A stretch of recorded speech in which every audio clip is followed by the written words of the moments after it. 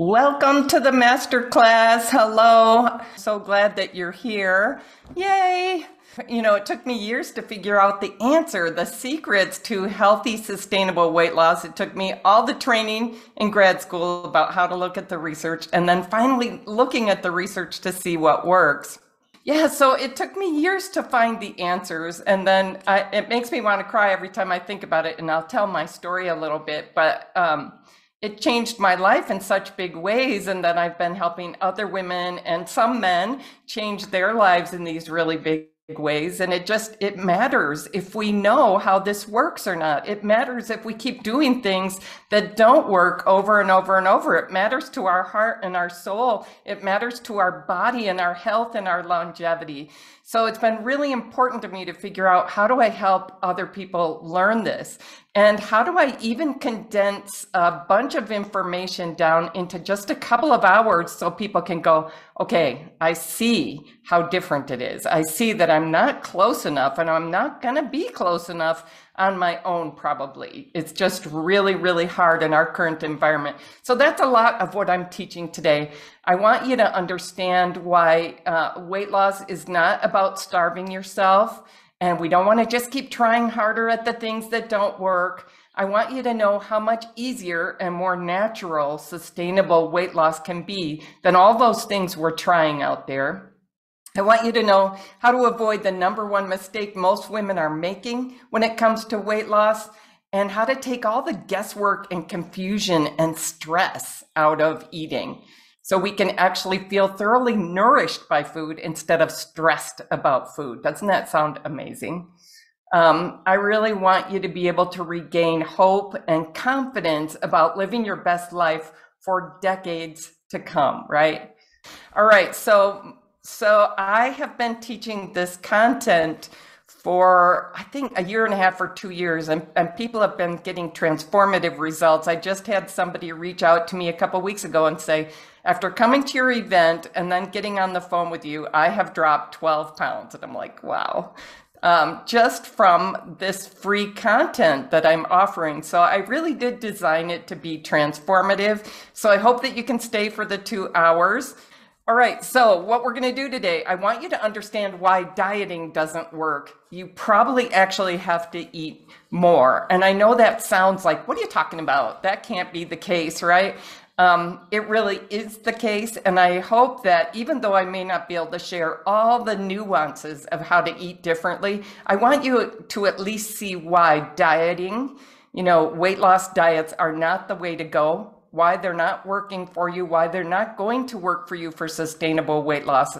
I really hope that you come away quite clear about that today. I am sharing today how drinking affects our weight, because we have wrong ideas about what a difference it's making, and they're leading us to make choices that are not serving us. I want you to understand why we don't actually know how healthy eating or weight loss works, even though almost all of us think we do. Like, this used to always work. It's just not working anymore. I want you to understand why that is. And the top 3 mistakes making it harder than it has to be. It does not have to be this hard. By the way, if you're just joining us, welcome. I'm so glad that you're here. Please tell us in the chat what your name is and where you're joining us from. All right, so I want to tell you the big picture here. The big picture is that things have really changed in our society about how we're eating and how we're trying to lose weight. The picture on the left is a beach picture from the 1960s, which is when I was a little kid, and most of us were not overweight or obese. Right? Most of us now are overweight or obese, 80% of us, and it's climbing, right? It's getting worse and worse and worse. And yet, so more of us are on diets than ever before, especially women over 40, and yet we're more overweight than ever before. So the way we're eating is very wrong. I'm going to share more about that. The way we're eating as a society has shifted very badly in a way that's making it very difficult for us. And the way we're trying to lose weight is messed up. It's super messed up. And I'm going to really explain the issue with calorie cutting today. So UCLA researchers studied, they looked at research. So you'll hear people say all the time, oh, you've got to do keto. Oh, you've got to do intermittent fasting. You got to do this, you got to do that. It really works. And what are they saying when they say it really works? They're saying, I started doing this and I started losing weight. Plus, what I'm reading, what I'm hearing about it tells me it works. Well, UCLA researchers wanted to look at how many of these things work in terms of sustainable weight loss. So if we look at long-term results, if we look at these people a year later, 5 years later, how many of them still have the weight off? And it's less than 1%.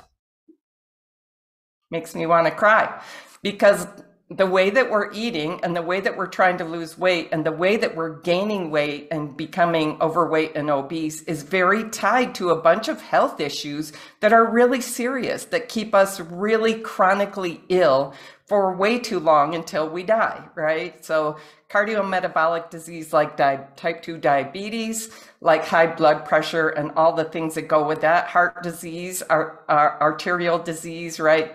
So there's all these cardiometabolic diseases that are keeping us really sick until we die. And we're dying too early now. We're dying earlier than we should be. So yeah, I'm sorry, I'm emotional about this because I had developed a bunch of those issues myself, and just all the women I know who are in this boat of, I don't understand what I'm supposed to be doing because now I'm pre-diabetic, or I've got high blood pressure, I'm on statins, et cetera, et cetera. And this just seems normal.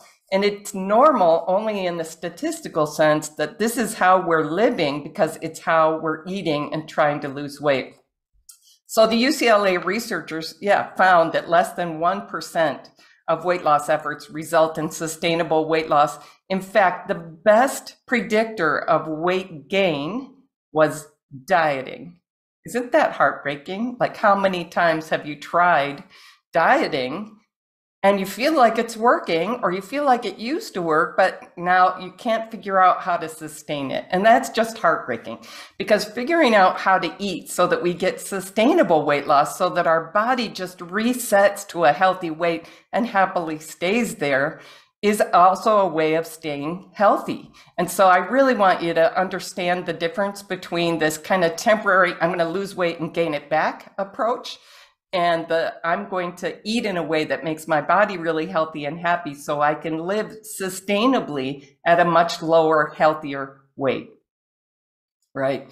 So 80% of us are also developing high blood pressure or heart disease or high blood sugar or diabetes. And I haven't even mentioned 2 other diseases that have become very common and are very tied to the way we're eating, dementia and cancer.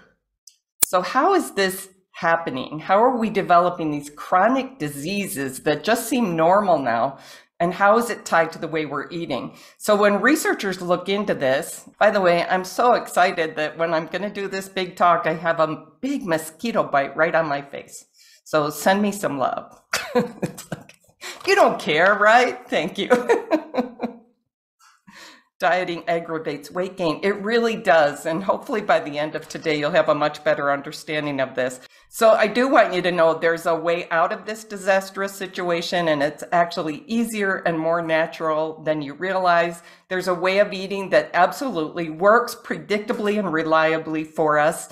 It's not hard. It's not hard to learn. It's not hard to do. It's not hard to do sustainably.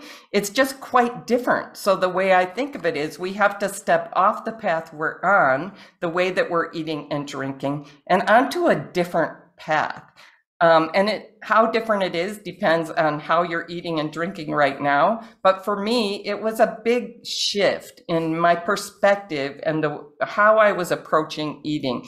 And it turns out it's thoroughly enjoyable. It's not hard to do, right? Now, I want to invite you to stay to the end, because the first half of this program, I'm really teaching you what doesn't work. And I hope it's going to give you a lot of clarity. I need to stop doing that, and I need to stop doing this, and a lot of hope. And I hope it's going to really let you off the hook about why approaches haven't been working. Part of why I get emotional about this is we feel like it's our fault. And it's sort of how our society and how our doctors even treat us. Like, you just got to eat less. No, that is not the answer. And I hope you'll get a much better understanding of that today.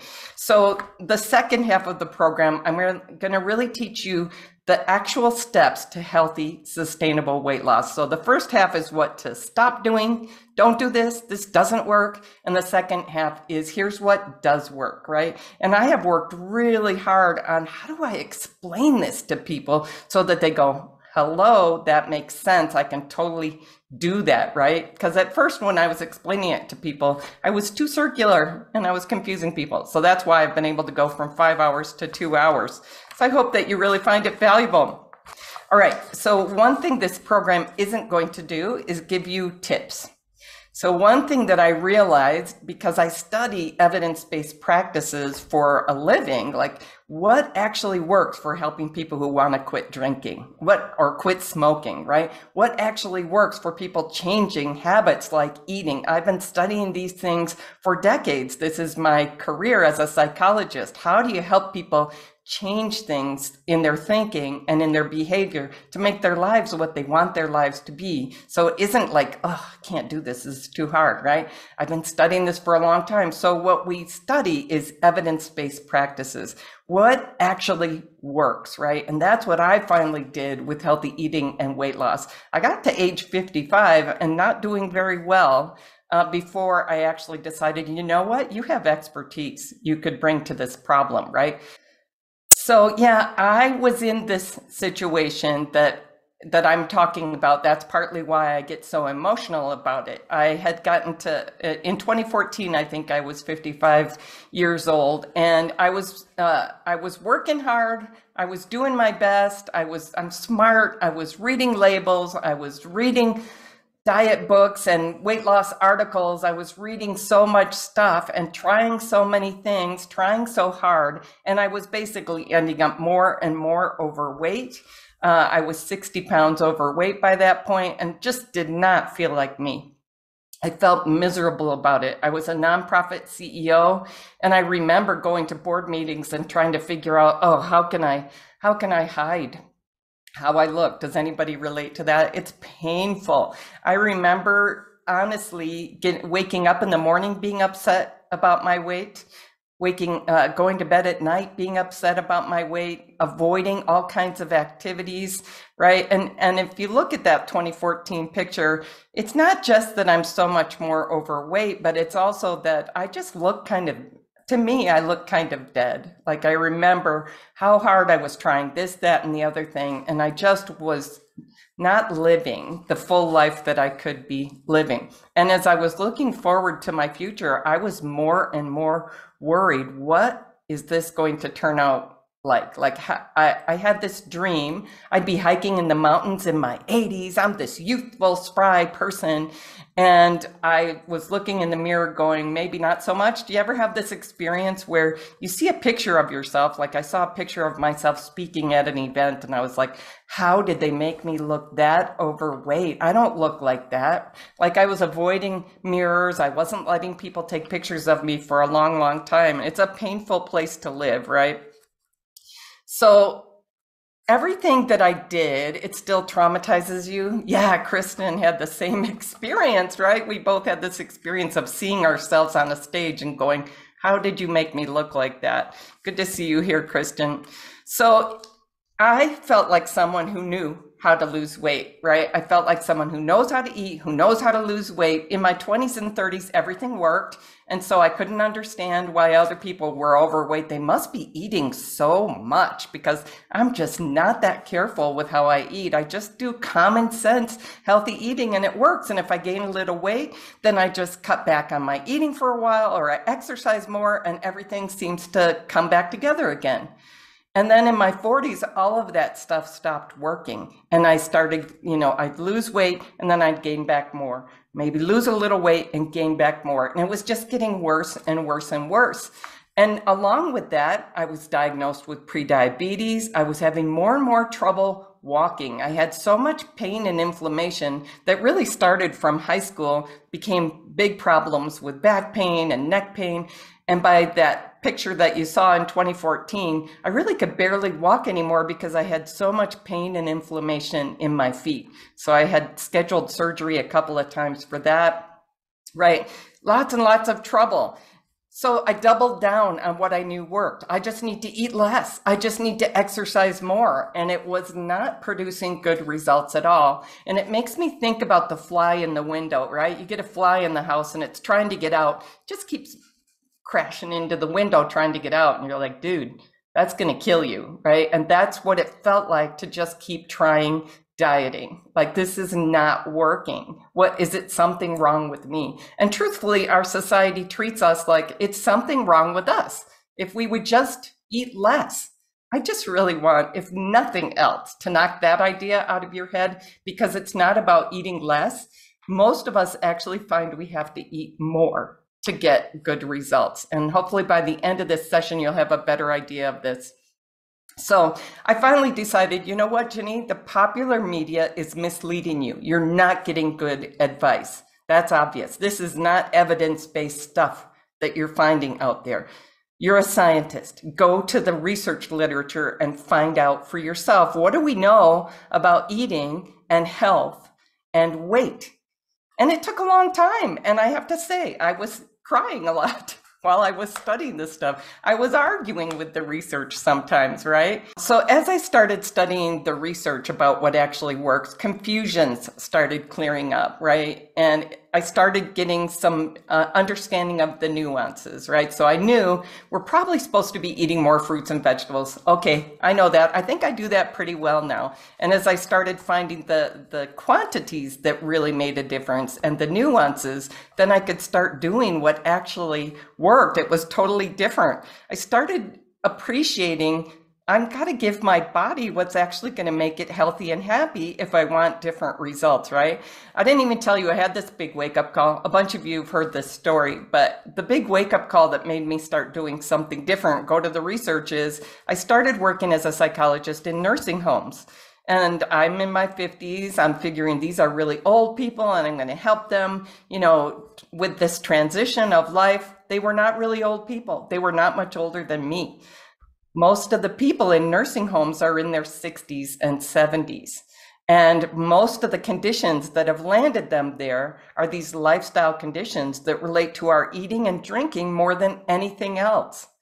So that freaked me out. That's why I got like, okay, I'm going to quit looking at the popular media and I'm going to go directly to the research, because it was like a part-time job, right? I'm going to my job every day and then at night I'm studying this research stuff and figuring out how to change my eating. But as I did change my eating and my whole approach to eating, like instead of what can I get away with? Come on, body, just cope with this. I started trying to figure out, how do I actually help my body do its best and quit arguing with reality here, right? I should be able to have wine at night if I want it. What should have to do with it? What is my body actually going to do with what I'm putting in there? Is it going to help? Is what I'm putting in my body going to help it or harm it? Just a big shift in my approach. And as I did this, I got really clear. What specific quantities are going to lead me to be able to lose this excess weight, reverse my prediabetes, maybe even lose a bunch of these symptoms of disease and decline, like so much pain and inflammation, right? And so as I did this, I started seeing the weight just falling off. I was eating more and the weight was falling off. I was like, this is awesome. I like this, right? And my health started healing, right? And so I had this terrible insomnia that I just thought I had to live with the rest of my life. I'm just going to look at the chat while I'm interrupted here. You can totally relate to what I'm sharing on the excess weight. Yeah, it's painful, right? It may be more painful than we think it should be, right? I felt like I'm a natural kind of girl. I'm not that concerned about my looks. I've never been into makeup or spending a lot of money on clothes or any of that stuff, but I want to feel well and I still want to be attractive. I want to feel comfortable going out and doing things. I wanted to date again and I was putting that off for a very long time. And at some point I had to say to myself, you know what? You're not going to be younger and skinnier. That's not the direction you're going. You know, just get out there and start dating. So yeah, so my insomnia went away, just reversed, right? The pain and inflammation I had lived with since high school went away, evaporated. I had no idea that could happen. Like my sleep got better. I had had all this terrible brain fog, like my brain functioning was slowing down and muddy, and that cleared up. So changing my eating changed all these things in my body, in addition to the weight just falling off. So now, like, this is almost 10 years later. I don't know, is it that many years? I'm not good at understanding how much time has passed, but it's been many years since I lost this weight, since I changed my eating and lost this weight. My body is happy to maintain this weight, which is awesome. That's completely different from what we're finding when we do calorie cutting or other kinds of approaches to force our bodies, right? Weight loss got so natural and so easy eating this way, and the prediabetes reversed, all these things, right? Mood and anxiety issues that I had lived with for a long time also evaporated. And many of the women that I work with have told me that. So I'm even saving money. So I've been studying not only the population impact, like the cost in our world to having these problems going on and on and on is expensive, right? It's like $200 billion for obesity alone. And then it's close to $200 billion for diabetes, and something similar for heart disease, and $150 billion cost for back pain. Like I had almost all of those. And so these are very costly to our society, but what about to us as individuals? Well, I estimate just in the first year, I saved $4,000 on a whole bunch of expenses. Like I used to be sick. My immune system was messed up. I used to be sick and taking time off work, probably 4 to 8 weeks out of every year. It was really pretty bad. I ended up having to have a couple of surgeries related to those viruses that got worse and worse. We are harming our health with the way we're eating. It is worth learning to eat in a way that actually makes us healthy and gives us the natural, easy weight loss, right? Not only do I eat this way every day, it's comfortable. I love eating this way every day. I've come to crave the foods that are good for my body, where I used to crave the foods that are not good for the body, right? All right. So the number one mistake we're making is dieting. I'm just going to eat this tiny amount of food. You know that the people who are the most overweight and obese are often eating the tiniest amounts of food. It's a no-win situation, right? You just keep cutting back and cutting back and cutting back, and your body is basically yelling and going, hello, we need nutrition here. Like cutting back what you're eating is not going to be the solution. I'm going to really try to persuade you of that in our time today.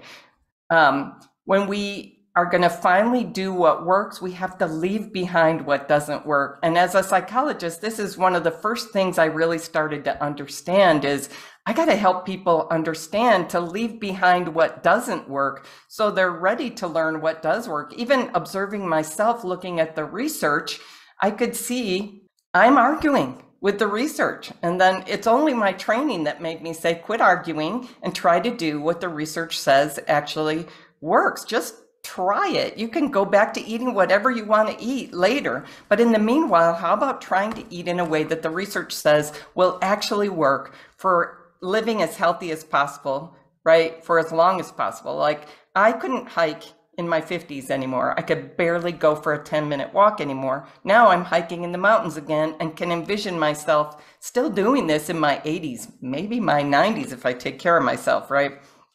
So when we're dieting to try to force our body to release excess fat, it might work temporarily, but then our body's going to fight back. We're really missing this. Calories idea has been around for 100 years. And you could say, when you look at the research, there's 100 years of research proving it doesn't work.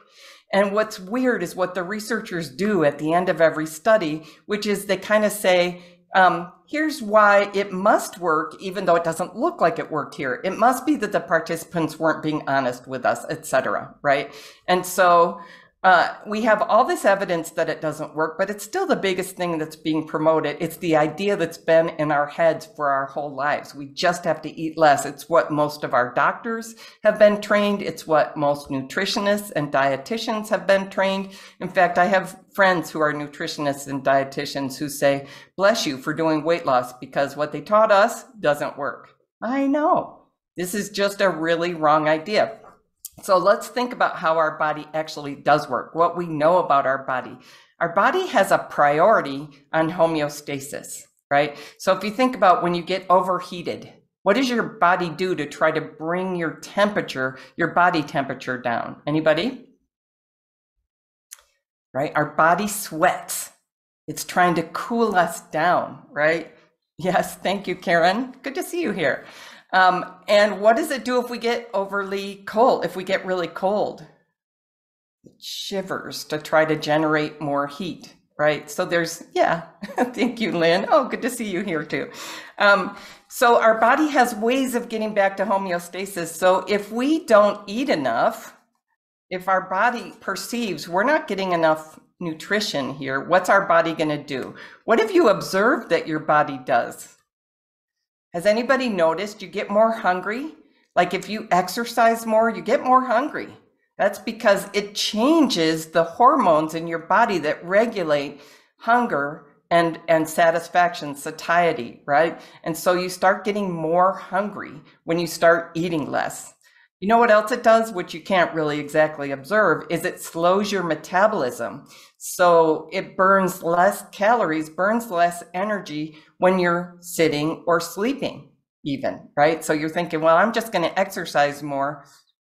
It's, for one thing, it's going to make you feel like I don't have the energy to exercise. And for another thing, even when you're not paying any attention, you're sitting, you're sleeping, it's burning less calories.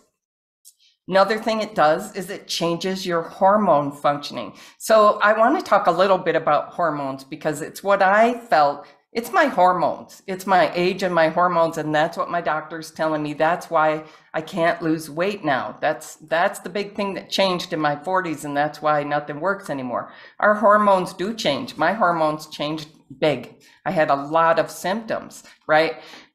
But that doesn't mean we have to gain weight. What's happening is the way we're eating and losing weight in our society put together with the hormone changes are putting us in this doomed situation. So the part we can change is not necessarily how our hormones are changing.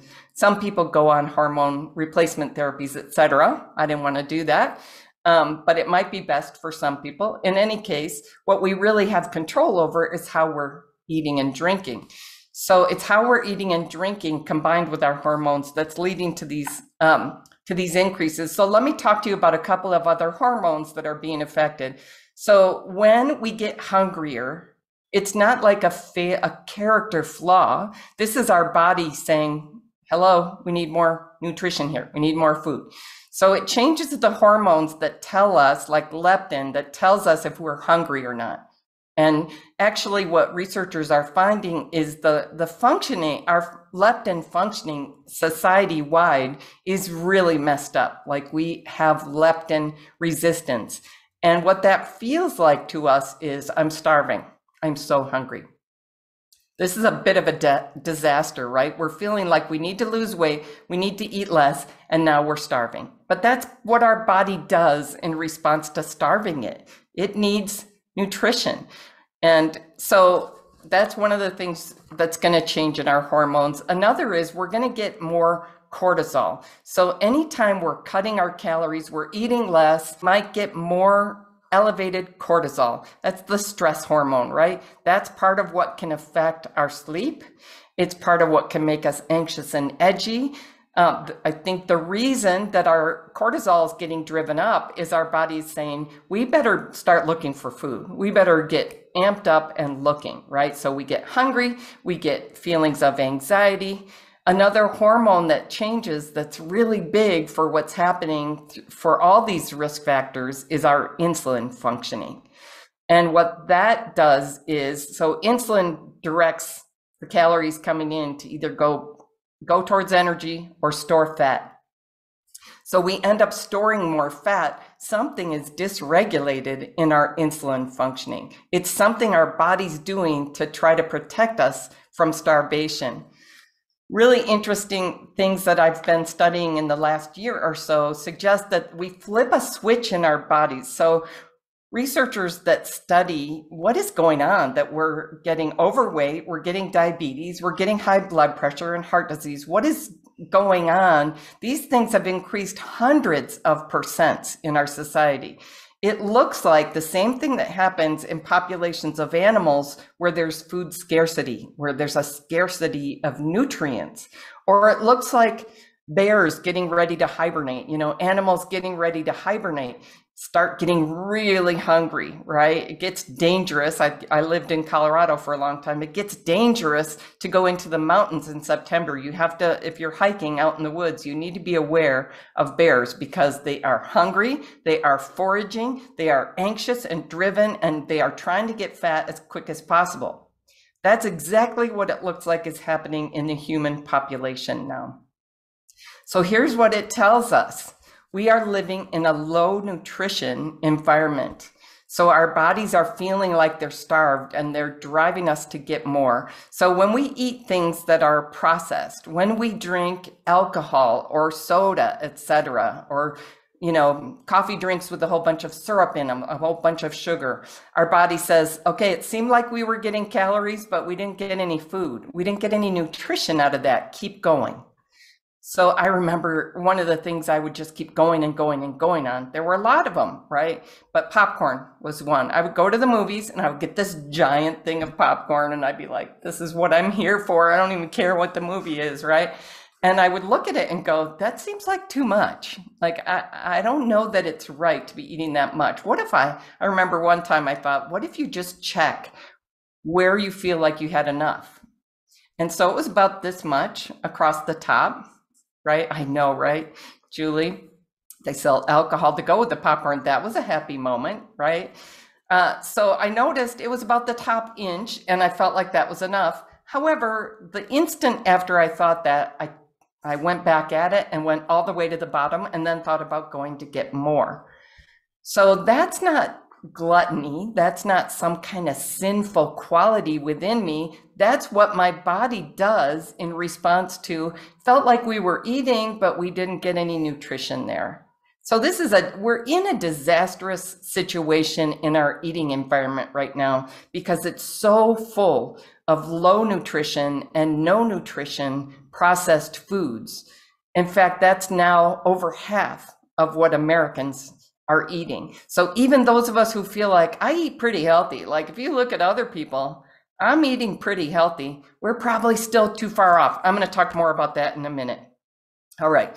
So what I've been saying is our hormones are changing. What we're eating is and the way we're eating is changing our hormone functioning in these really big ways. It's not all about estrogen. We talked about cortisol, we talked about leptin, we talked about insulin. So our body is storing more calories as fat. Our body thinks we're going into starvation, right? We're in trouble, not because we're eating too much. We're in trouble because we're not eating enough of the nutritious things and we're eating too much of the highly processed, non-nutritious food-like substances. And they're cravingful. So that's what I call them. You can write this down if you want. People always ask me for it later. Chip niffles, cravingful, highly processed, non-nutritious food-like substances. It helped me to change what I called them. I used to call them treats. As long as I called them treats, I really felt like they were important to keep. And I just really changed my mind about that as I read the research. And as I started finding, I could crave the good things and quit craving these things that are terrible for me, right? All right, I want to talk just for a minute about drinking alcohol because people have this idea. Now, I can tell you more than, I think it's about 80% or more of the women and some men that I help with healthy eating and weight loss have issues with drinking too. It's like, it's just part of what we've ended up doing over time. It felt sophisticated, it felt fun, like a way of letting our hair down. And now it's like, I really don't feel like I can quit this. This is feeling very important to me. That's how I felt. I was really scared. How am I going to quit that and still have a good life, right? I think that's what's giving me a good life. Well, I needed to be able to take a break from some of the cravingful, highly processed, non-nutritious food-like substances so that I could eat enough of the highly nutritious things and see what a difference it would make for my body, right? Those things are crowding out the healthy things that we actually need to eat. And it's making a real difference for our health individually and as a population, a huge difference, right? So what's happening when we drink alcohol? Is it that it's empty calories? No, calories are not the key that you've been led to think they are. And I think it's a way of keeping us eating non-nutritious stuff, drinking non-nutritious stuff, and going, I just need to manage my calories. And it ends up being like a problem within us instead of a problem in our food environment that we need to stand against. So it's not that it's empty calories. First of all, it's shutting off the fat burning process. So the body recognizes alcohol as toxic. And so it consumes the alcohol first. And then other food that we're taking in, it stores as fat. It knows it needs to process the alcohol as the first package of calories, right? So we see people are getting less fat burning when they're drinking alcohol. It's not exactly that alcohol it's causing that in an indirect way. Does that make sense? Doesn't matter. So just if you go and research this, it'll be like, well, it's not actually causing you to store excess fat, but it is if you look at the whole process. It's shutting off the fat burning process. We don't want to do that, right? That's not serving us. It's also increasing hunger and appetite. So it's driving those hormone changes. We especially tend to crave fatty and salty things when we're drinking alcohol. That's our body trying to get fat in there to process instead of the alcohol, right? It also increases our cortisol. So one of the things about getting to homeostasis, alcohol is both a stimulant and a depressant. But once our body starts to perceive the depressant effects, it goes, whoa, that's a lot. You notice your brain slows down. You notice your thinking, your speech slows down, right? Your reaction time slows down.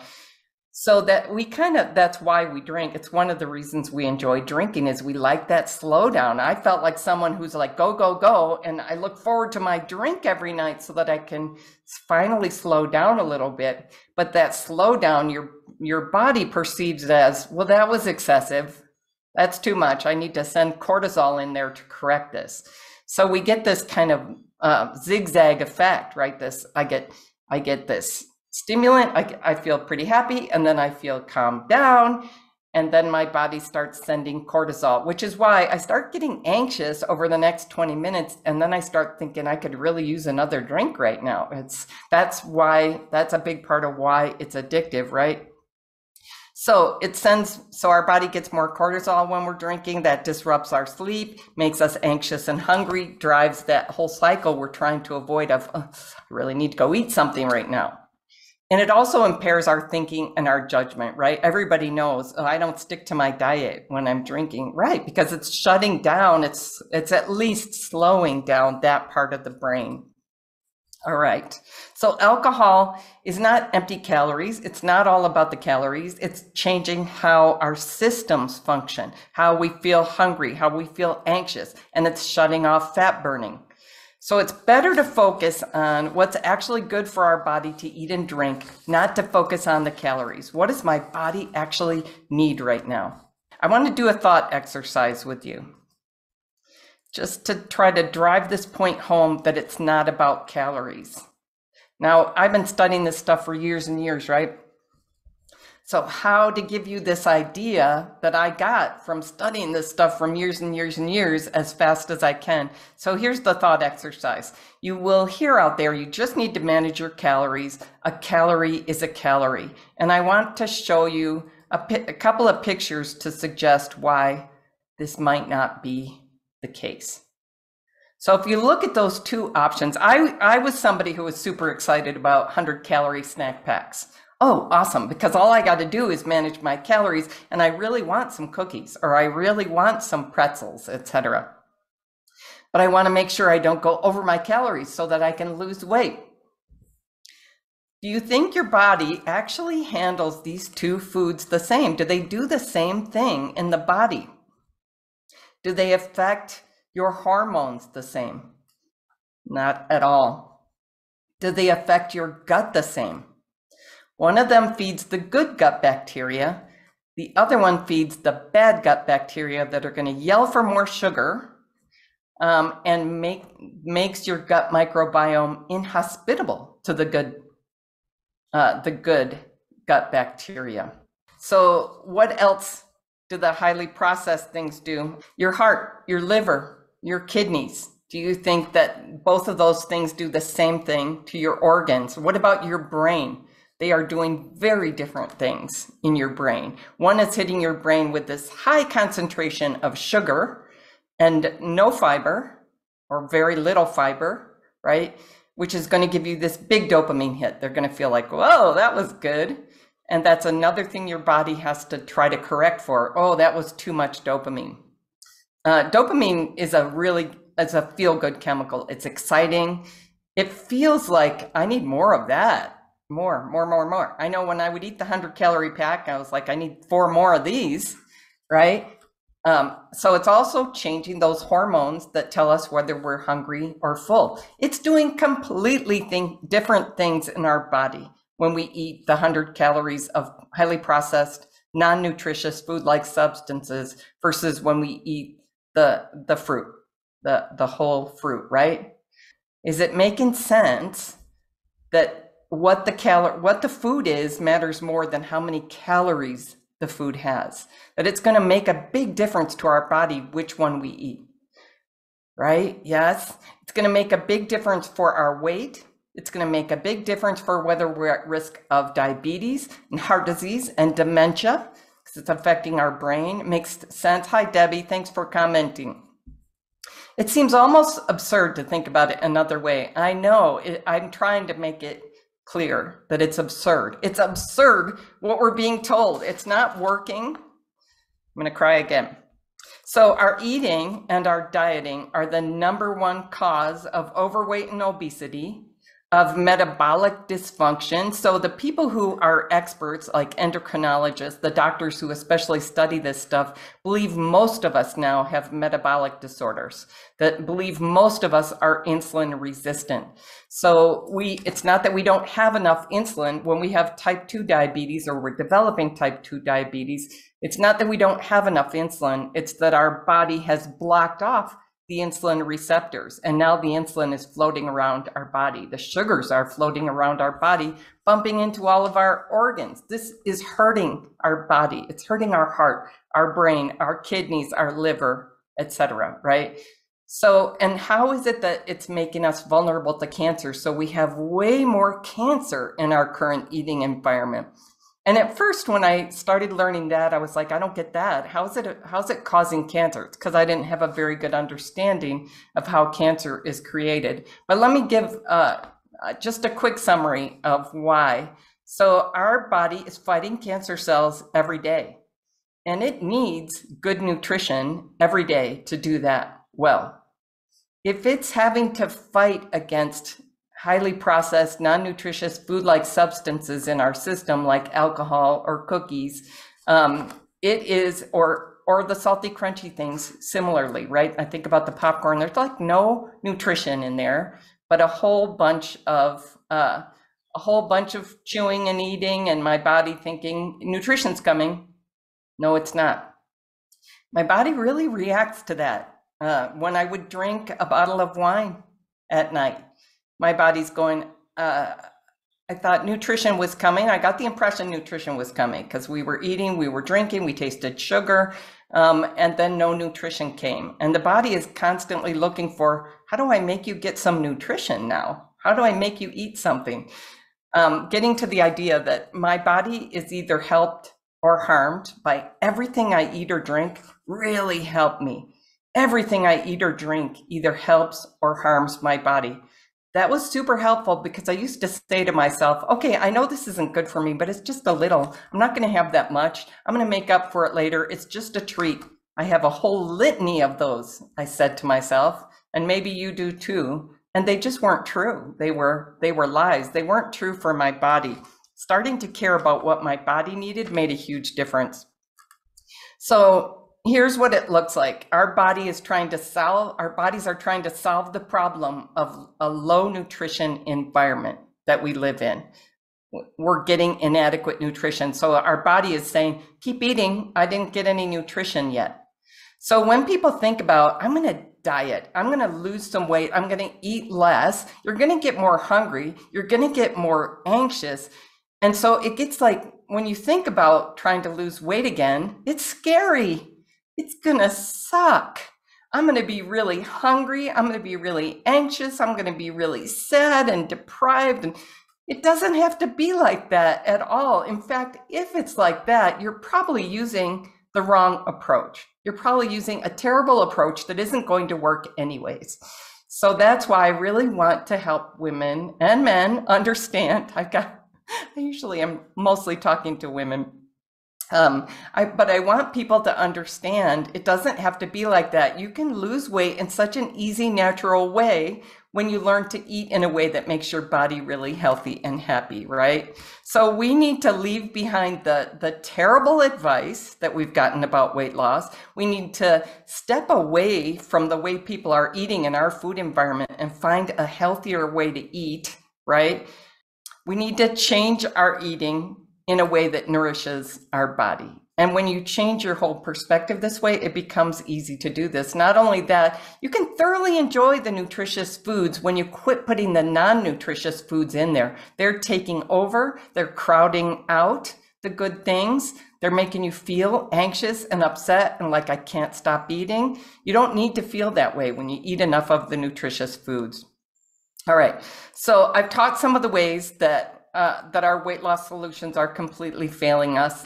So for those people who are like, okay, I want to know how you could help me, I want you to know that I've made some times available in my schedule for slender breakthrough calls. I think there's 8 available over the next week. I want to tell you what this is just briefly before I go on and finish, because I know some people will leave at the top of the hour, and this is how you schedule it, and they do fill up. So I encourage you to schedule a call if you know I'd really like to talk with you about how this could work for me. What we do on this call is look for what is the biggest roadblock for you and what has the greatest opportunity, the greatest sort of untapped potential for you to get a breakthrough in this area. Because what I find is most of the smart people who are drawn to me, who like to hear what works and what and why, you're already doing like 75 or 80% right. And you're close enough that it feels like it should be working, but you're far enough away that it's not. You're not getting big results, right? And so I really want to help you figure out what's in the way of your breakthrough. So what you get from this call is great clarity about what's the problem in your case and what's the next step, what's the roadmap for you to get a breakthrough. So grab a slot now. All the people I've helped get big results in this area have scheduled this appointment, and they will tell you, some of them might be in here now, that it's the best decision they ever made, that it's a decision that ended up transforming their lives. And I told you at the beginning, I've even had people who came into my program who have gone away and gotten life-changing insights just from having this event and that call together. So I really invite you to join, to make a call with me for that. All right, so now I'm going to finally move on and share what does work. I've been sharing what doesn't work, like calorie cutting, like dieting. Most of the weight loss approaches out there, less than 1% sustainable weight loss comes from them. So this is something that I'm absolutely passionate about.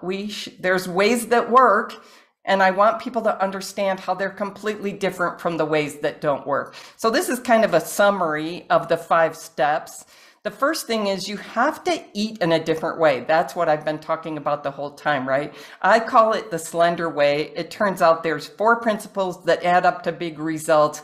actually very clear and specific quantities that add up to great results, to sustainable results. And part of how that works is you flip the switch back in your body. I know this is it's an analogy, it's a concept, but it really looks like animals, including humans, that are in a low nutrition environment or that are about to go into hibernation, like a switch gets flipped in our body where we're now hungry, we're now anxious and foraging. You ever wander around the kitchen going, what do I feel like eating? It's like foraging behavior. I'm not sure that's really natural for humans, but it's very natural for bears getting ready to hibernate.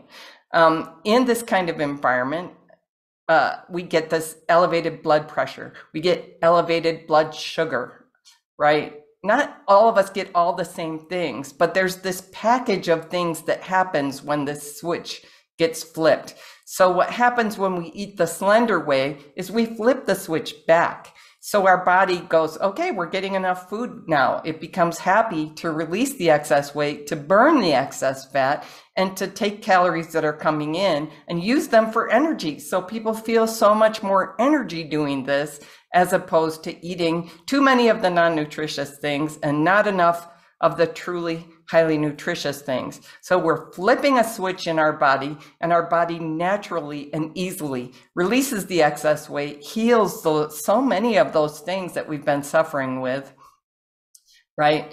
And the next step is coming to crave the good. I'm going to talk about these in a little more detail, but this one changes everything. When you leave behind the cravings for the bad foods, I mean, that's what people tell me all the time.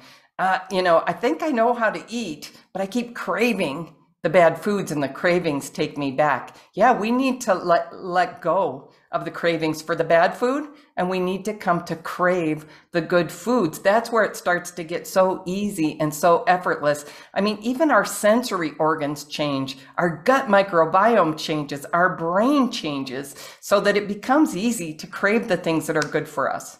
Does that sound like it would change everything?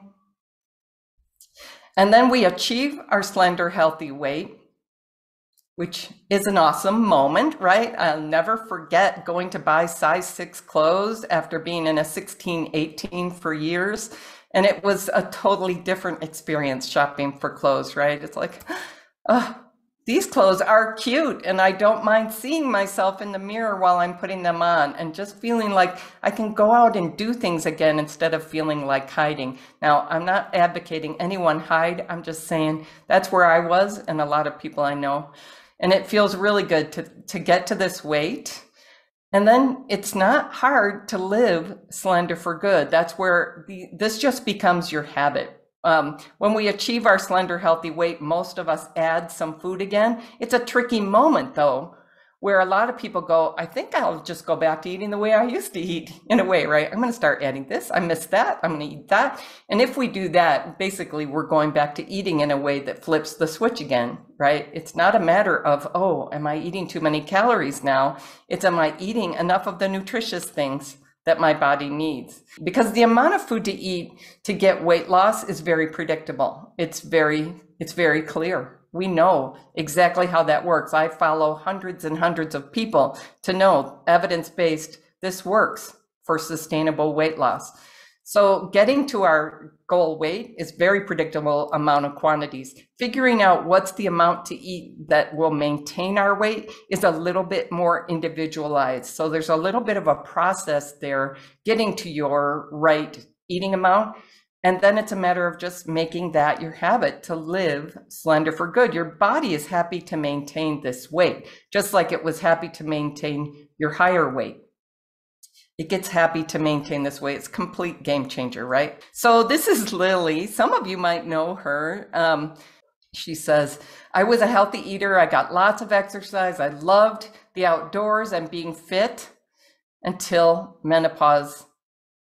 I got my first hot flash at 47, and 1 month later, I was 13 pounds heavier. Everything I knew that used to work didn't work anymore. Does anybody relate to that? What used to work doesn't work anymore? She says, in fact, for 10 years, I was just getting heavier every time I tried to lose weight. She says, I quit drinking a bottle of wine every night, and I didn't lose an ounce. Does anybody relate to that? I was freaking out. I was even avoiding seeing friends because I felt so uncomfortable with my body, with the sudden weight gain. When she found me, she was just about to invest in $8,000 in surgical solutions. And she thought, what if I try? What if I try what Ginny's teaching first?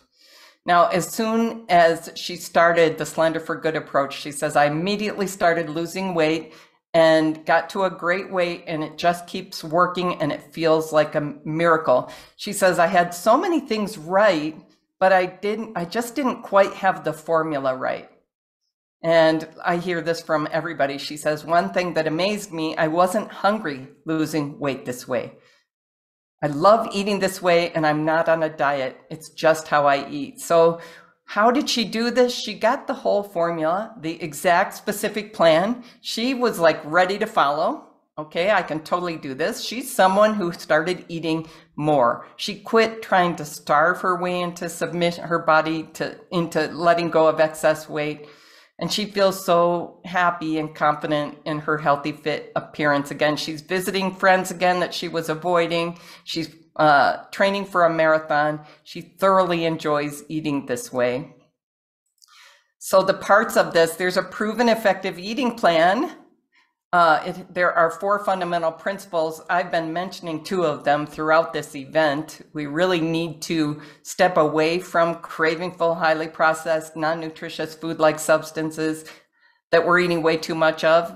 And we really need to eat an abundance of highly nutritious foods. Now there's nuance to that, right? There's specific quantities that add up to results, but just so you get a sense of what's actually going to work. So many people find just starting to do this in the first weeks and couple of months, they drop 5, 10, 15 pounds, and it just keeps working, right? So I want to address this question of, we already know how to eat healthy. I already know how to eat healthy. Almost everyone I meet tells me that. I already know how to eat healthy. Either it's just not working anymore, or I just can't stick with what works enough to make it work. I can tell you, everyone I've met does not know. We do not know. We are just in a terrible environment for trying to learn what actually works. So our food environment is deranged.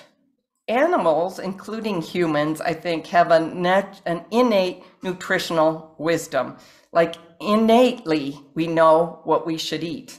And what has worked for humans for thousands and thousands of years has now gotten very messed up in the food environment we're in this industrial food environment with so much processed foods. It's very hard for us to know. The fat-free craze that started in the 60s that led to the government telling us what we should be eating every day ended up in a really weird place compared to where it started. So scientists were saying, we've got to do something. We've got increased heart disease. We've got to do something about this. And they were making certain recommendations, but then it became a very political situation, right? That was going to affect the food industry. And so that whole committee turned over to food industry executives. And what we ended up being encouraged to eat more than anything was highly processed grains. It's really fascinating history to read about how we ended up doing that. But this has ended up being having terrible results for us. So the whole fat-free craze, most of us know now, that's not exactly the way we should go. Fat-free is not exactly the way to go. I want you to know most of the information we're getting from our environment is misleading us in big ways.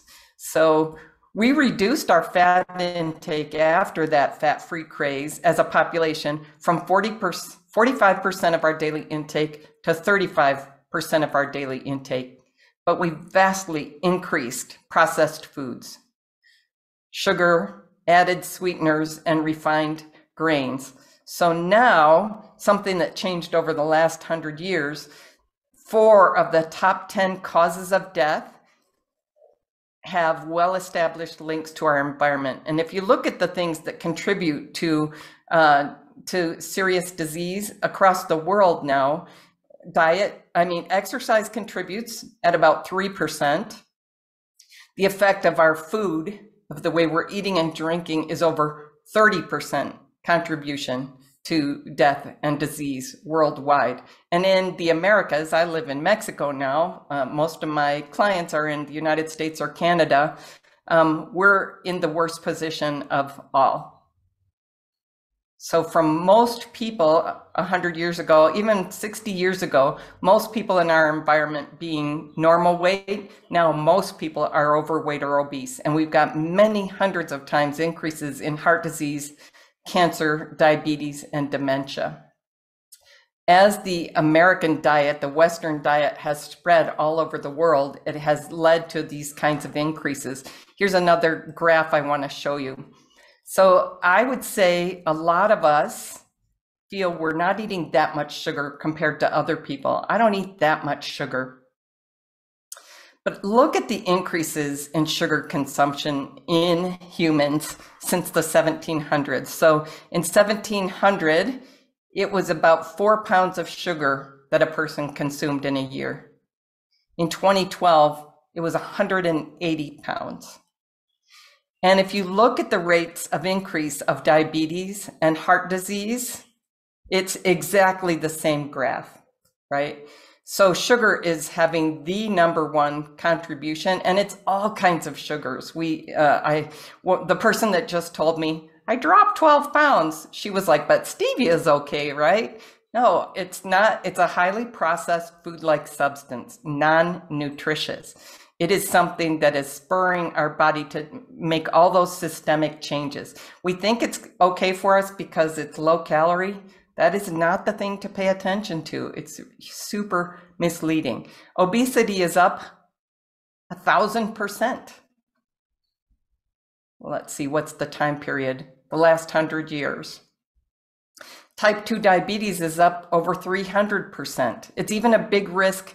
They used to call it adult onset diabetes. Now they have to call it type 2 because even children are developing it, right? So in 1890, the diabetes rate was 75 people out of 100,000. It was still pretty rare. Now it's in 2012, it was 8,000 people out of 100,000. It's getting really common. Has anybody noticed dialysis centers creeping up everywhere around town? I was noticing that when I was living in Denver. High blood pressure was only about 5% of people in 1890. Now it's something like 70%. We are changing the functioning of our bodies by the way we're eating more than anything else. And it's devastating, really. And it's not hard to change. Why don't we know this? Because I'm seeing some of the wow emojis coming across, which I appreciate, right? I would love if you guys would put in the chat, because I really want you to take something away from this that changes your life. Our food environment is deranged. Our food environment is deranged. Put the word deranged in the chat, because as long as you're trying to eat the way everyone around you is trying to eat and the way that you've learned to eat in recent years, you're going to be in a deranged environment that's going to keep you sick and overweight. Thank you. All right. It's deranged. All right. Now, why don't we know this? Because we are constantly being misled. We are constantly getting all this packaging. I love this slide because all of that packaging worked for me. It was really appealing. Oh, it's 100% whole grain. Almost everything that says that is not whole grain anymore. It's been highly processed and refined. It's a processed grain. What they're saying is it was a whole grain when we started the processing. That's really misleading, right? Made with organic wheat. Organic might be a good thing. I liked organic, but does that certify that it's healthy? All these things seem to suggest to me non-GMO project verified, made with real fruit. I think that's on a jelly package, right? That is a highly processed food. The sugar has been highly concentrated. The fiber's been taken out. Does not hit the body like real fruit, right? All right. So we're being very, very misled. Our food environment is full of poor quality food. So to be someone who's actually eating healthy in this environment is to be someone who eats quite differently, right? Who's really looking at food in a different way and turning that stuff down. So what I've seen in the research recently is more than half of the food we're eating is highly processed food-like substances, more than half. So if I have the idea, I don't eat that much of that stuff. I don't eat that much of the processed food. I think I do better than average. Let me tell you, let's look at this number. If you rated the American diet on a scale of 1 to 100 in terms of nutritional quality, what do you think it would rate? What do you think the score would be? I'm going to give you guys a minute to respond to this. What do you think the nutritional quality of the American diet is out of 100? You were following the rules, right? Kristen says 20, 30. Karen, thank you. Anybody else? Some people here already know because they've been through these before. 28, 35. Lynn is hedging her bets. All right. I'm going to tell you what I've seen in the research is our diet scores an 11 out of 100. I'm going to cry again. That's terrible. No wonder most of us are developing cardiometabolic disease. No wonder over 80% of us are overweight or obese, and that just keeps getting worse and worse and worse. The nutritional quality of our diet's an 11. So what if I'm eating way better? Twice as good as the average person. I'm scoring a 22. What if I'm doing way, way, way better? What if I'm way, way, way, way better? What if I'm getting a 50 out of 100? We're not close enough. We're not close enough to eating what's actually nutritious for our bodies in this food environment. Is this scary? It might sound scary. I don't want it to sound scary because people tell me all the time, this makes sense. This is easy and I'm thoroughly enjoying it. It does not have to be, it is scary the way people are eating in our society now. So there's not only is our food environment a big mess, but we're getting all this marketing all the time telling us these things are healthy. This is good for you. And so we're looking carefully at the packages and going, I feel pretty good about this, right? So it's a major trap. Even the smart, wise men and women that I know who are doing way better than average with their eating, who feel like I eat pretty healthy, they're eating too much of the non-nutritious stuff and way too little of the nutritious, life-giving, real food. I was looking at labels all the time. I was spending a lot of time in the health food aisle looking for the better alternatives, right? Real nutritious food doesn't have these labels. You can almost end up thinking that this stuff is healthier than those things in the produce aisle that don't have labels, right? It's hard for human beings to get through this, to wade through this and figure out what's good for us. The articles we're reading are not helping us. The books we're reading are not helping us. There is a $14 billion marketing industry about food marketing in the United States alone. And the most profitable stuff for that. So I talked about cravingful, highly processed, non-nutritious food-like substances. Let's look at another HP, highly promoted. Another HP, highly profitable. So the things that are being promoted to us all the time, this is good for you. See the packaging with this $14 billion industry are highly processed, non-nutritious food-like substances that are highly profitable for the food industry to sell, right? So it's stuff that's cheap. It's stuff that's shelf stable.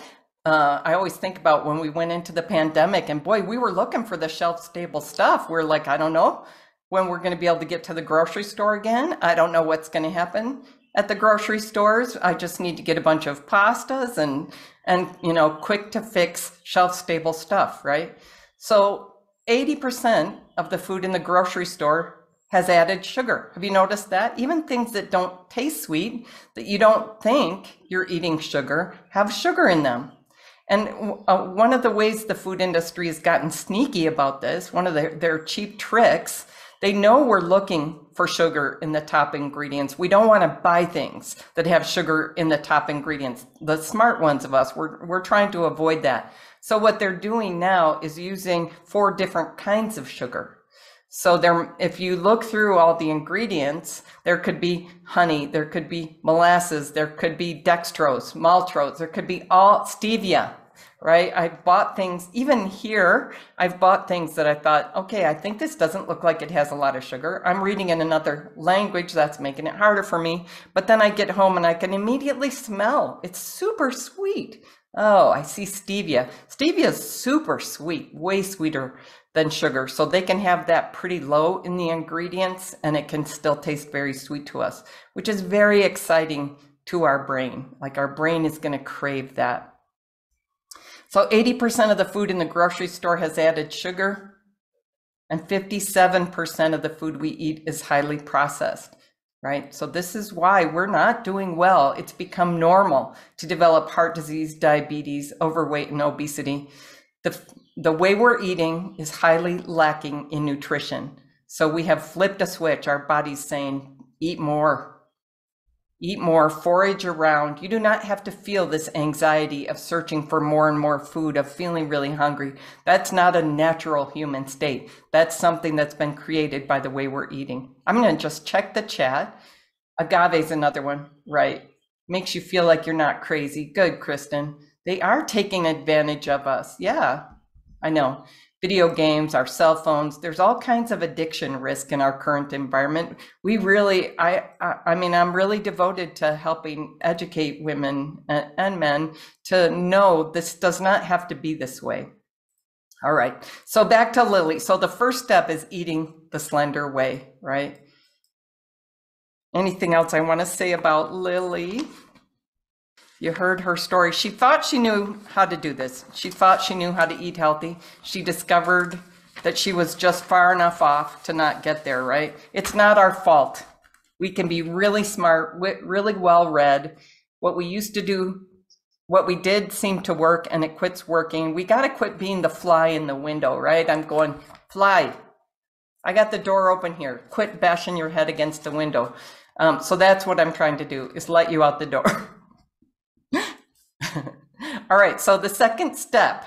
All right, so I really want you to see how the 5 steps to getting slender for good are completely different from dieting, right? Are completely different from the weight loss approaches you're finding out there. So we are flipping a switch in our body. So I hear this from people all the time. Just heard this from somebody yesterday. I'm losing weight without feeling hungry. I don't think that's ever been the case, right? So a lot of the times when people come to me and they're saying, I've got a lot of weight to lose, I got over 100 pounds to lose, they are eating as little as possible. And it is not getting them weight loss. It is heartbreaking. They're feeling really hungry. They're feeling really anxious. So we really want to flip the switch back. We want to give our body what will make us feel satisfied, what will get those hormones that manage whether we feel hungry or satisfied corrected, right?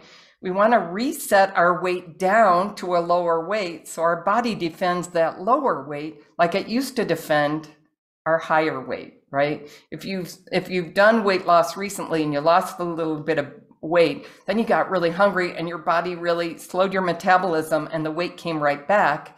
You know what I'm talking about. We want a whole reset, not a forcing our body to let go, and then it's going to fight back. We want to reset.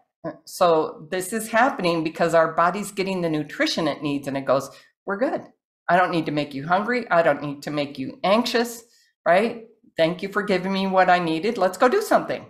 It's a totally different experience. So I want to just tell quickly a little bit about Elaine's story here. Elaine is a woman I have known for 40 years probably and really admire. She's a really smart, practical, inspiring person. She was a common sense, healthy eater who she knew not to do dieting. So she is better off than some of us. She's like, I'm not going to do dieting. That just looks like it adds up to more weight. But as she was approaching 70 years old during the pandemic, she thought, I am watching myself put off too many life activities with the idea that I'll do that when I lose a few pounds. And she decided to just step in and try to learn what Ginny is teaching. So she's so happy now to have found a way of eating that makes sense, that consistently works for looking and feeling her best. She's gone from wearing a size 16 to a size 10, and she just feels so much more confident that she's going to be living a healthy, active, independent life for a long, long time. Early on, she noticed aches and pains went away. Her mind got clearer. One of the things I love that she talks about is I can just prioritize and problem solve so much better again. My brain and my mood are just so much better. I don't get so frustrated or angry. She says the best thing is I feel like I value myself much more highly. Like I'm really not just feeding my family well, but I'm feeding myself well. It's a priority every day. And I'm happy with who I am and what I look like. And how did she do this? She decided, I'm just following this approach. I'm just going to follow this one approach that works. I'm going to find a way to enjoy it, and I'm going to do it the rest of my life, right? So she maintains a resolve to keep eating this way. One of the reasons she needs to maintain resolve is her husband has a job where he's bringing home like catered food every day that mostly is not nutritious, right? So it used to be like, well, of course I'm going to eat this. This is free. This is what we've got. This is already prepared. No, of course I'm going to eat what works for my body, and I'm going to eat what works for my body 3 times a day, day after day, and I'm going to love it. So she's happy with how her body responds. She appreciates what a difference it makes. And also one of the things that she emphasizes is I'm super clear how to eat. I'm not confused and like constantly looking for the latest tip. The latest tip will lead you astray pretty much every time. It's another mistake I want to lead you away from. We live in an environment, part of the derangement is, oh, here's a new tip that might change everything. And we feel like I'm going to find a new tip that's going to change everything. And that's not what's going to lead us to good results. There's not a new tip every day.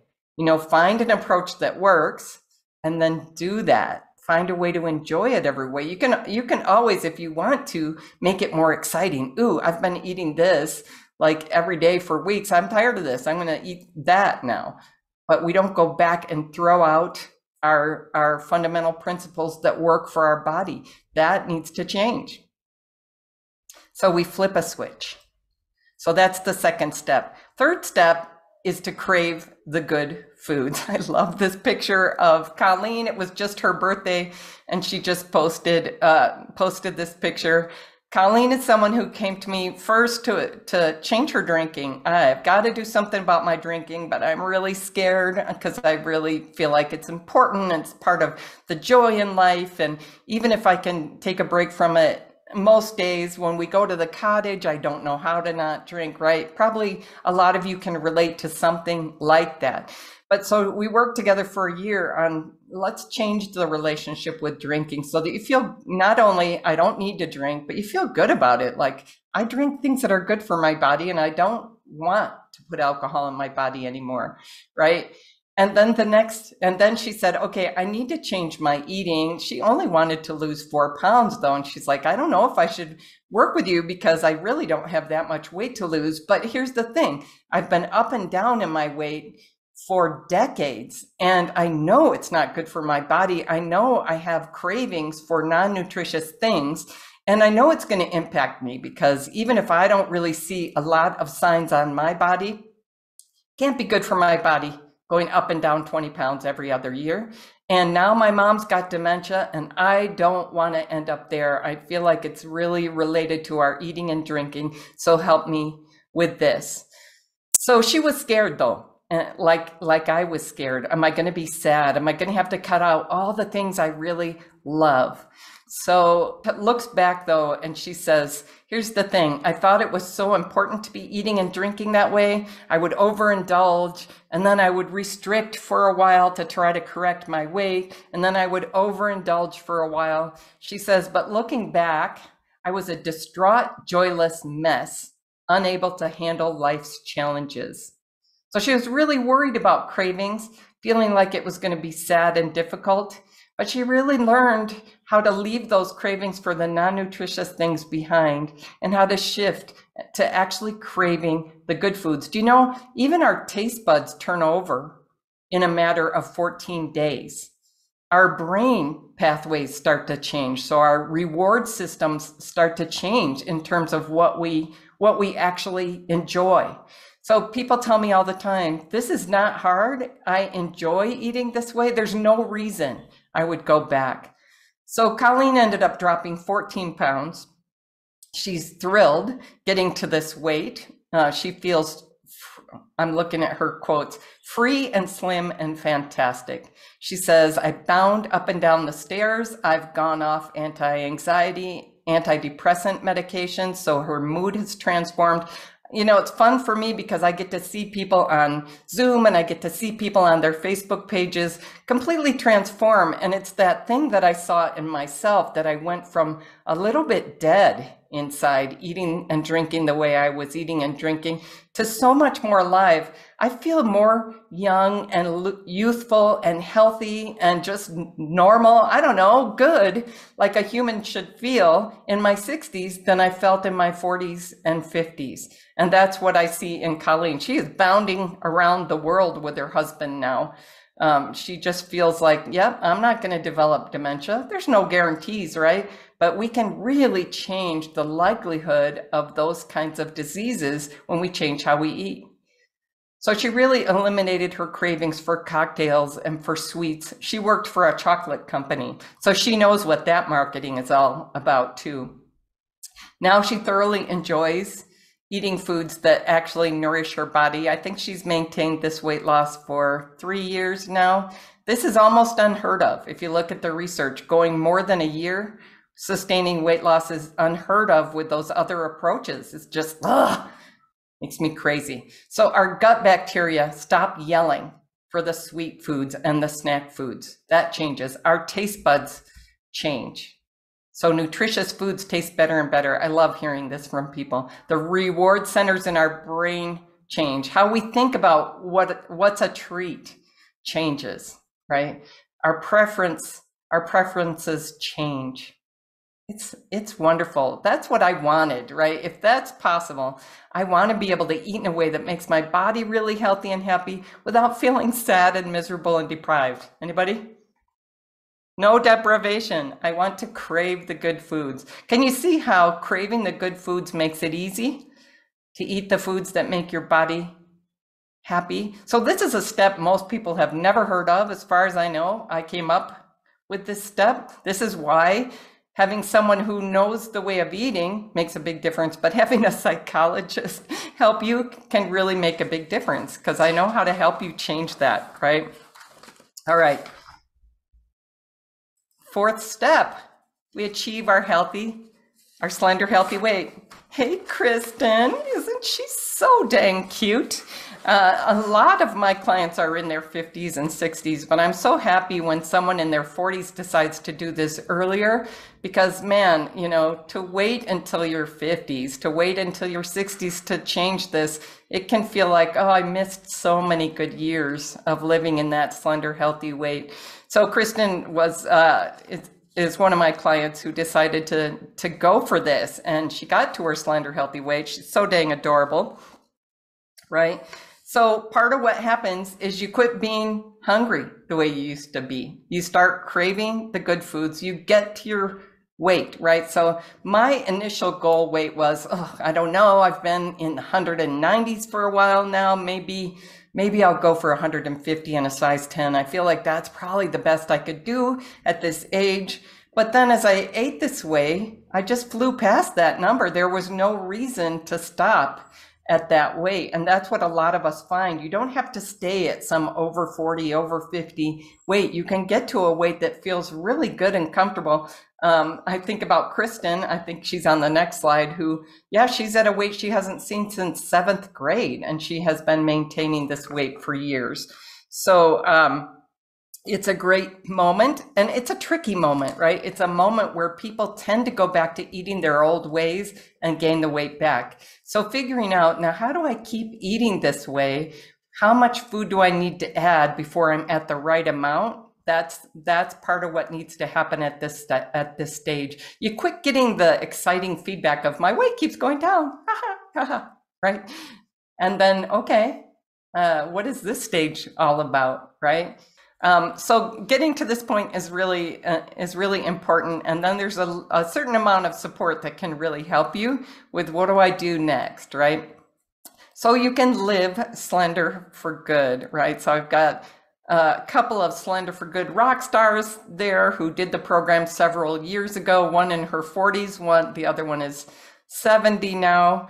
They continue to love eating this way, in addition to feeling so comfortable in this size, right? So Krista is a busy high-level professional and mom who got to her 7th grade weight. She's now happy to be in a bikini, happy to be dating again.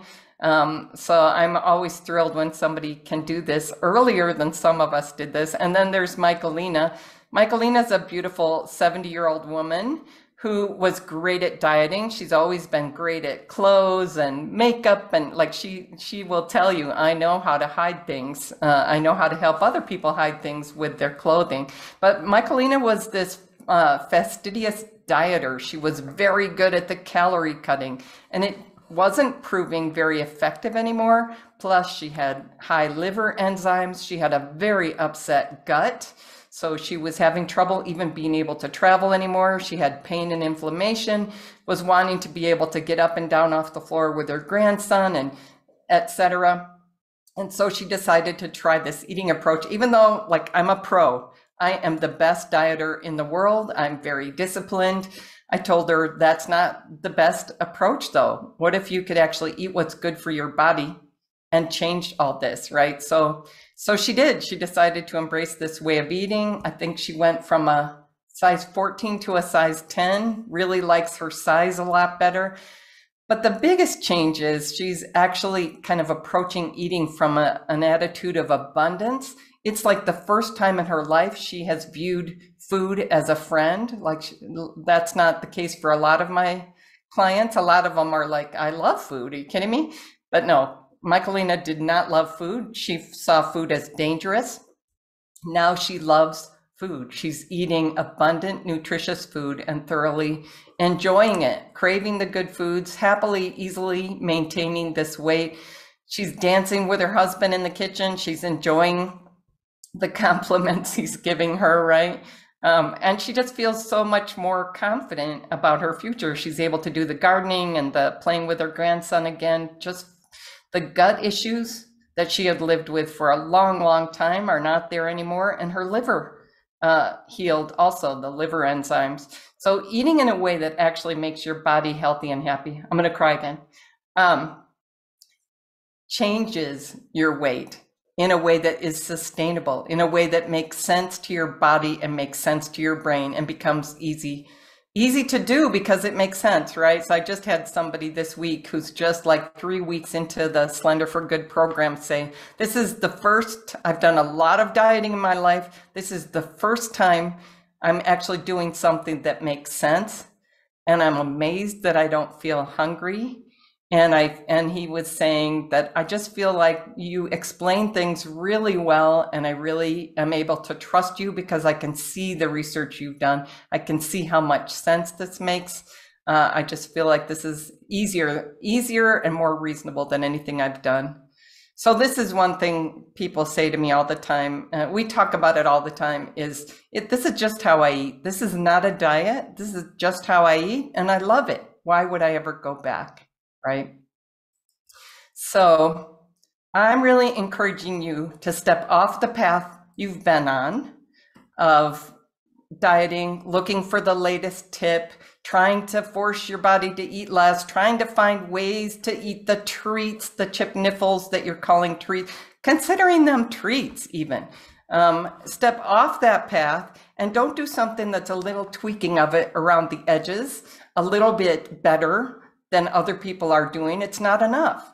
We need to be on a whole different path. We need to be eating in a way that completely changes our lives. It's up to you. I mean, you can keep tweaking it around the edges if you're happy enough with your results. I got to a point where I was like, this is not working for me. I could picture myself ending up in the nursing home in the next 5 to 10 years.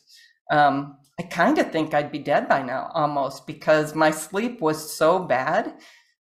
If I had kept eating and drinking the way I was, I could barely walk at that point. I don't know. I think I might be in the nursing home by now and on my way to dying, really. So now I think I'm going to live well into my 90s and still be hiking, right? So there's hundreds of people that I'm watching who have come into my sphere in one way or another, and it changes. It can change big things in big ways, right?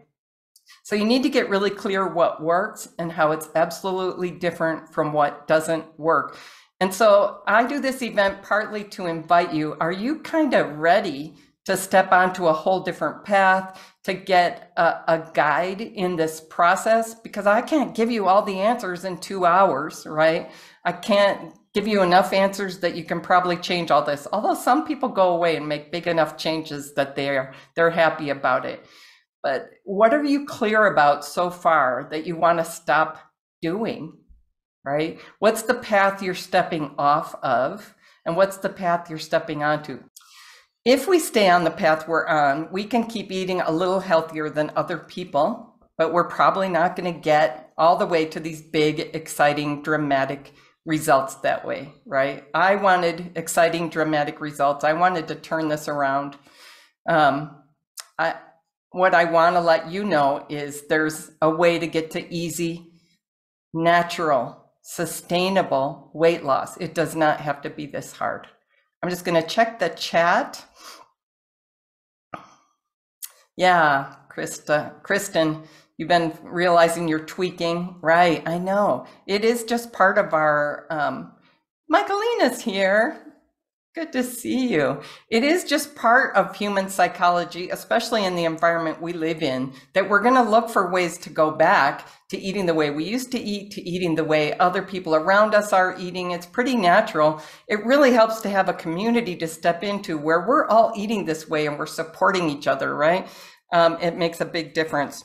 So the target is to live slender for good, right? Like, I just eat this way. I just love eating this way. I know it's different from how other people are eating, but it makes sense and it's not hard.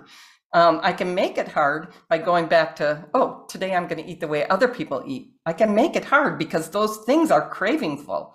Those things change my gut.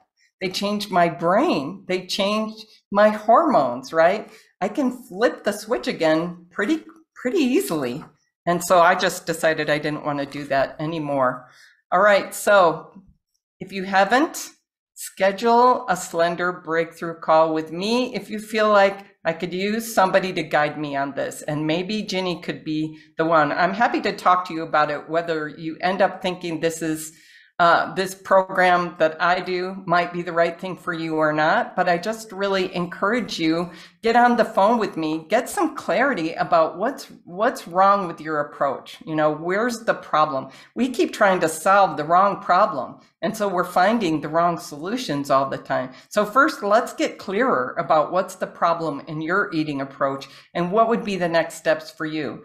And this is a highly valuable call. I've had people go away and change their lives for years after without doing anything else.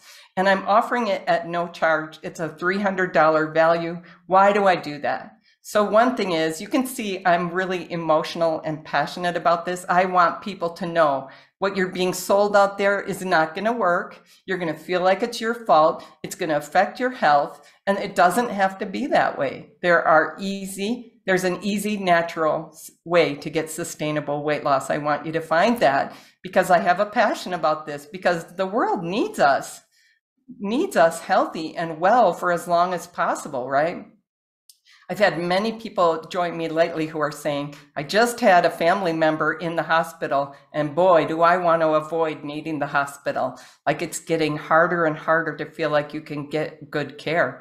The healthcare system is being completely overwhelmed by this exact problem that we're talking about, right? The diabetes rate, the heart disease rate, all the things that are being affected, the pain, the back pain issues that are being affected by our overweight and obesity epidemic. All right, so I have this passion. So one reason I offer this for no charge is I have this passion about letting people know, quit doing that. Quit doing the things that don't work, that lead to even worse results. And the other reason is I have this highly effective program, Slender for Good program. I'm not going to tell you all about it today. But I will tell you, it's hundreds of times more effective than other programs out there. It's way more effective. And it's partly because I have an eating approach that works. It's partly because I've created this comprehensive program that helps people crave the good, right? And get all the way to living slender. And it's partly because I don't take anybody into my program except by invitation only. I need to meet people. I need to have the sense that you're likely to be successful in this program, that you're a good fit, right? And so meeting with people one-on-one is also serving me to make sure that I invite people into the program who are likely to be highly successful, right? So if you went through this whole program and you're like, nope, dieting, calorie cutting is the answer, this is not, it's probably not worth getting on the phone with me, right? If you're looking for a magic pill, a magic potion, a magic elixir, like I still see those ads on Facebook for keto gummies and go, wow, look how magical that is.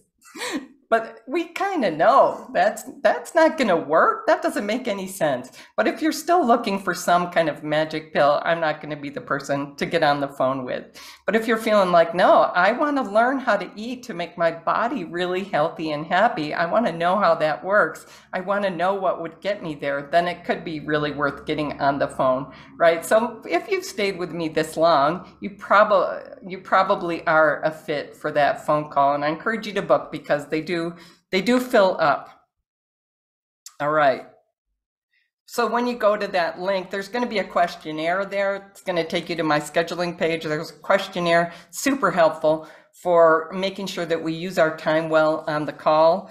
I don't think people find that to be too tedious. Yeah, there's no obligation when you get on the call.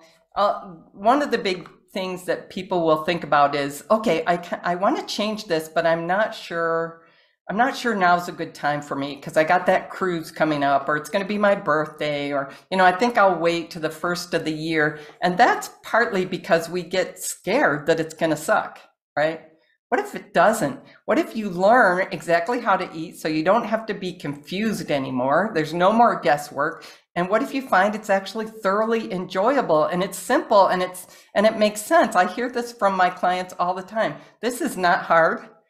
It's simple, it makes sense, and it's thoroughly enjoyable. I wish I had learned this years ago, right? So there's very little risk. You're trying to put it off is probably a mistake. That's something Kristen could probably speak to too. A lot of people will come back to me a year later, 2 years later, okay, I need to focus on this now. And then they're like, I wish I had focused on this earlier. It's just not as hard as you think it has to be. All right, so here's my email to stay in touch with me. I'd love to hear your feedback about the event. I'm gonna go in the chat and see if you have any questions. In closing, I really want to say I have helped hundreds of people. It's virtually impossible to find good answers out there in the marketplace. Just be careful about what you're finding out there. Be careful about the idea that you think you're eating healthy already and it's just not working. We're just not. I just haven't met one person. Almost everyone tells me I already eat healthy, and they have too much misinformation mixed in, and it's not your fault. It's not hard to learn this, but the first step really is unlearning the mistaken ideas that are keeping us on the wrong path, right?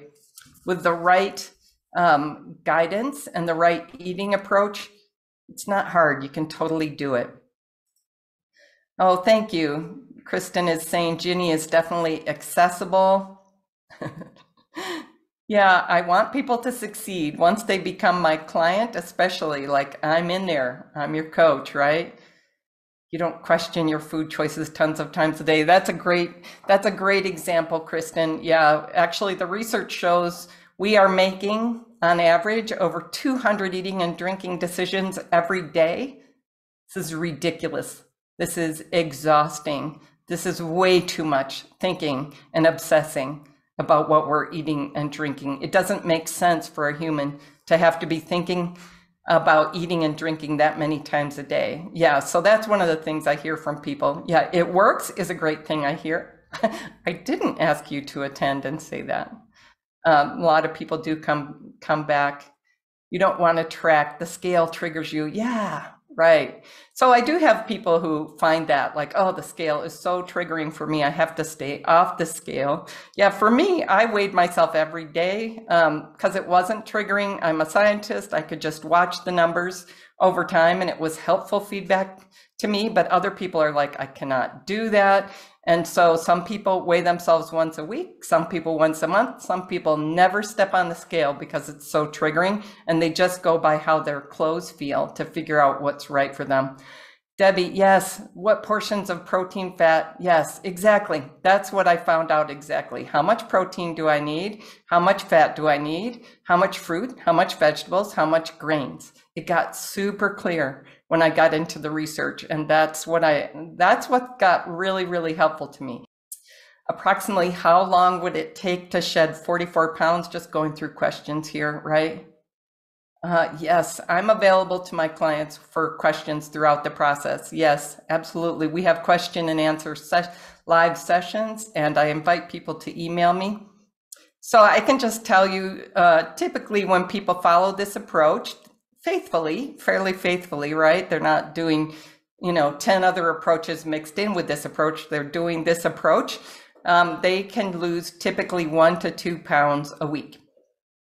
It's a little bit slow, and that's part of what makes it sustainable. The body doesn't feel like it has to fight back. I do have some, like I showed Kristen's picture in the red dress. She tells me, I don't remember it this way, but she tells me, Ginny, I didn't drop 3 weeks, and then I would drop 7 pounds or 10 pounds. And then I didn't drop, and that was like her whole trajectory. That's how she remembers it. I don't know. Yes, Lynn, I want to stop thinking about my food choices so much, way too much energy on that. Exactly. I want my relationship with food to be as simple as my relationship with alcohol. I love working with people who already changed their relationship with alcohol because it's many of the same principles when it comes to our eating. And when you learn how to eat to really nourish your body, it really supports a better relationship with drinking too. All right. I'm so happy that Michaelina was here too. I love her. I have wonderful women that I get to work with that you can probably see on my face. I love her, right? I want food to be my friend. I love that, Teresa. Okay, maybe there's one more question here. Okay, you have so many questions. I know. That's why I don't leave a whole lot of time for question and answer here because they're all a little bit individual. Yeah, I look forward to speaking with you. All right, this can absolutely change. So I want you to learn how that works. If you want to learn how that works, let's get on the phone. Thank you so much for coming. I hope this was helpful. Feel free to email me what you liked about this. I'm new to doing this in a 2-hour block, but I think that I'm covering the key points that have the opportunity to really change things. So feel free to email me with, this was really helpful. I really was left with that question. I think it'd be more helpful if you spelled this out more. I'd love to get your feedback. This is absolutely doable. It's enjoyable. It's simple. It's easy and natural to lose weight this way. And, so many of us transform all kinds of health issues and feel way better. Kristen, who left already, she's in her 40s, says she feels like she's in her 20s now, like better than in her 20s. All right, This is totally doable. It's not hard. I'm so glad you came today. Email me or get on the phone with me and let me know what was helpful, what other questions were left for you. Thanks for spending this time today. I hope it was transformative for you. Take care.